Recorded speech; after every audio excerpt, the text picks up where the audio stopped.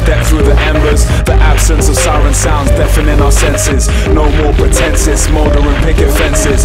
Head bowed, we tread south, gathering wounded stragglers. Silence is our language, shattered with moonlit travelers. Battered by the heat swell, dust reflects in three-tone. Futures in our hands once we resurrect the genome.